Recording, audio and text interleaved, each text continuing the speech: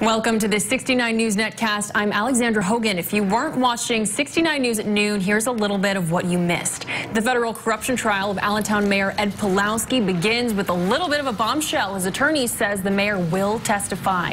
Pawlowski has said he was looking forward to telling his side of the story. This is after being charged in an alleged pay-to-play scheme. A major bridge rehab project is getting underway in Allentown. PennDOT is upgrading the Tilghman Street Bridge, which spans the Lehigh River. Lane restrictions begin today, and the bridge will close to traffic on Thursday. It's not expected to reopen until June of 2021. Eagles fans celebrated late into the night after their team clinched a win to go on to move towards the Super Bowl. This is what it looked like in Northeast Philadelphia after the Eagles blew out the Vikings in the NFC Championship game. Next up is the Patriots in the Super Bowl 52.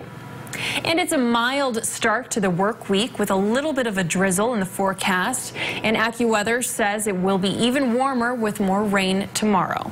For more local news, watch 69 News or get updates right here on WFMZ.com. With the 69 News Netcast, I'm Alexandra Hogan.